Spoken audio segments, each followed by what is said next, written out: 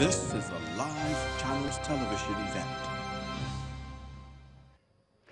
You're watching Channels Television broadcasting from Lagos. We now take you live to the Timi Agbaje Palace Square, Ojaoba, a day in Osun State, for the broadcast of the Action Democratic Party's 2018 governorship campaign mega rally. Do stay with us.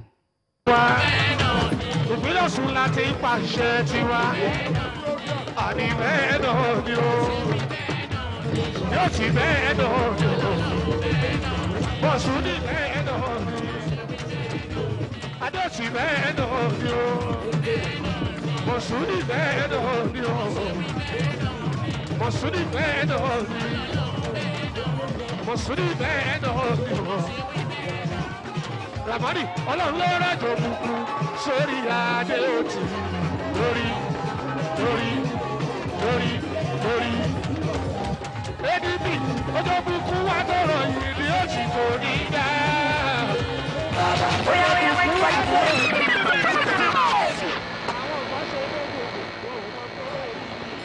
Àwọn kan ṣe wọ́n gbogbo, kẹ́ni mọ́mọ́ ní ṣe bó gbogbo. Àwọn kan ṣe bókùnkùn kẹ́ni mọ́mọ́ ní ṣe bókùnkùn ṣéhù ní.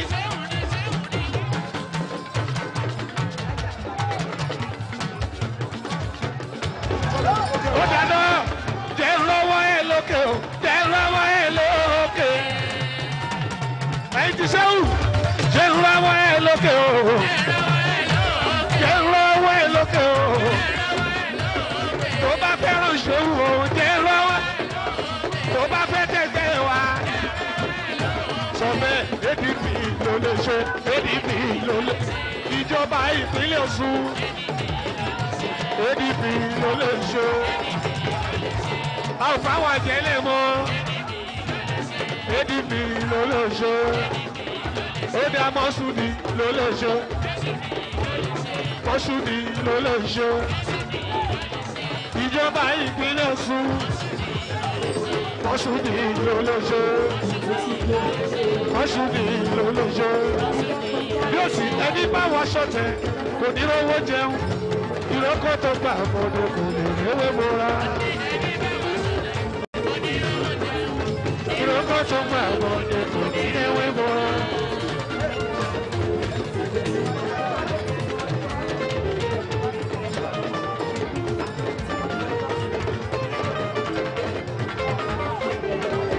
Adéòsì yẹ ní pé òkú o nílẹ̀ yìí o olúwa rẹ̀ àgbọ̀yọ̀yọ̀ ló wà pa.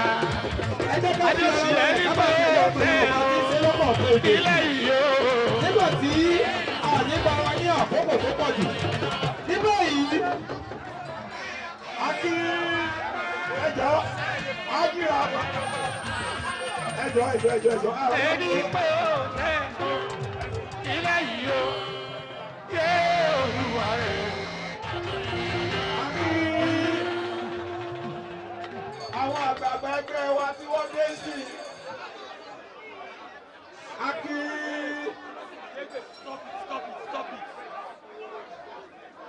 ẹni tí yóò jẹ́ nọ́mbà 1 man in Ọ̀ṣun lágbára Ọlọ́run látọjọ́ 23 oṣù yìí àjáde Ọ̀ṣun ìdọ́lálẹ́ka ìdílé òtí pé ẹ káàbọ̀.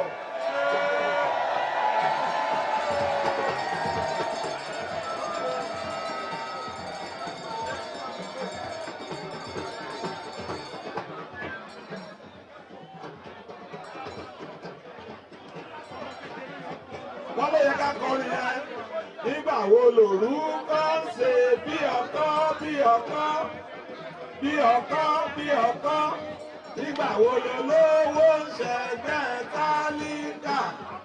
Ta ló kọ́wé èrè lọ́gbọ̀n o? Ìwọ náà ní o, ìwọ. Àwa la kọ́wé èrè lọ́gbọ̀n o. Àwa náà ní o, àwa. Orin iṣẹ́ òní ẹṣẹ́ olù, ẹṣẹ́ onílù. Onílù tí ò bá gbọ́, ajá o.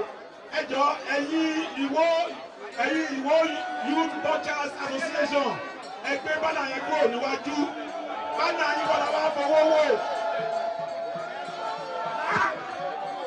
ẹgbẹ́ bánà yẹn kúrò wájú for goodness sake you are speaking Yorùbá we are not speaking English bánà kọ́ la wá fọwọ́ wò náà.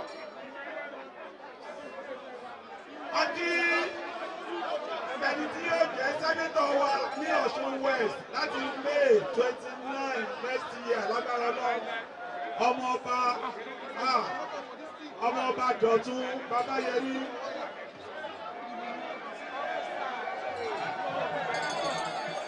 ADP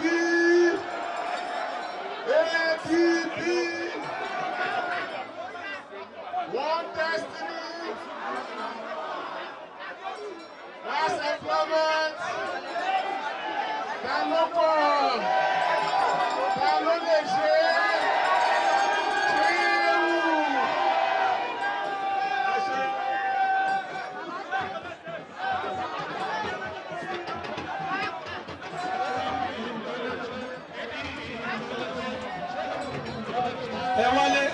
ẹ wálé.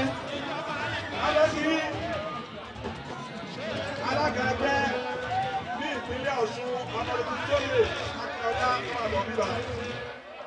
Alága ẹgbẹ́ ní ìpínlẹ̀ Ọ̀ṣun Sẹ́nẹ́tọ̀ Báyọ̀ Sàlámì ẹjọ́ ẹ máa bọ̀. Ẹ wá bá wa kí àwọn aráalé Sẹ́nẹ́tọ̀ Báyọ̀ Sàlámì.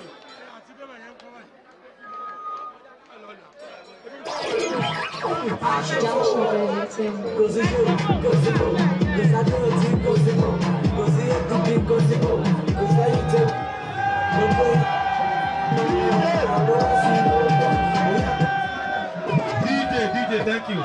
Nígbà tí kò rí Sẹ́nẹ́tọ̀ ń bọ̀ kí wọ́n ló dé Prince Dọ̀tun Babayẹmí ẹ kí wa ní ìṣẹ́jú kan ẹ jọ̀ọ́ ẹ ti pèsè owó pàtàkì náà ẹ kàn báwọn ilẹ̀ ìlàwà yìí ẹ kí wa ní ìṣẹ́jú kan ní ìṣẹ́jú tó gbóni ADP.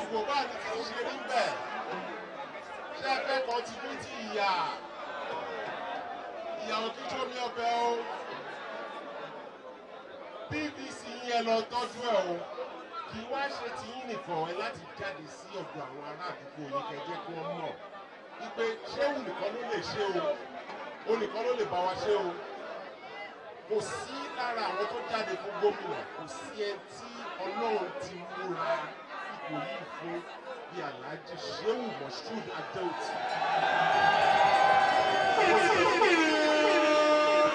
Mélòó ló ti ṣe councillor?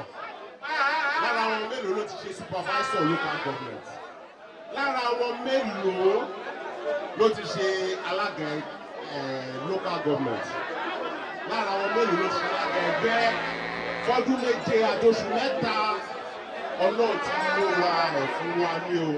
Ọlọ́run jíǹkì ẹ̀ fún wa ní. Ó wá kù sí lọ́wọ́ o. Ó dẹ̀ kù sí iṣẹ́ tẹ́ ẹ bá lè ṣe láti make sure pé Alhaji Moshood Ọlálékan Adeoti tó bá ti di on the 22nd oṣù yìí agbéwọlé pẹ̀lú bò wa o tó bá di 23rd kí la máa rí ẹ̀rín lẹ́nu wa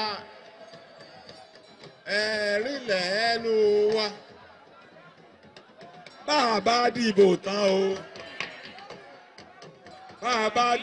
o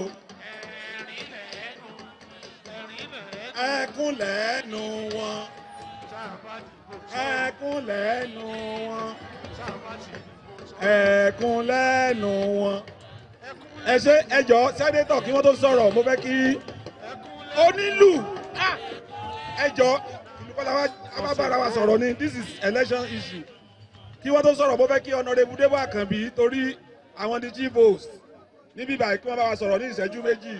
Ológbòjò.